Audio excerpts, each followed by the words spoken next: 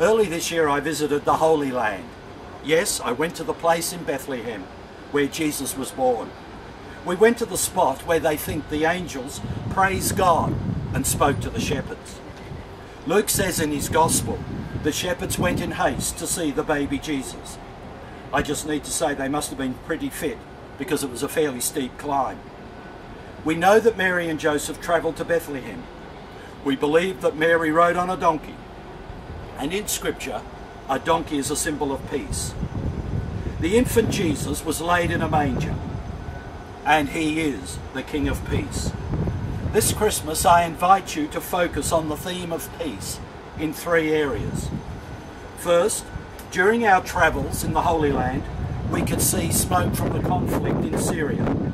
It was, and still is, a terrible situation.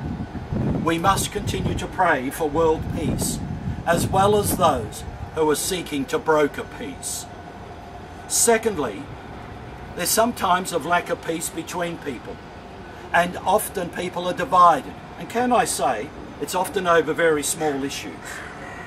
My friends, there's so much to live for. And in John's Gospel, we're told that we can have life to the full and in abundance.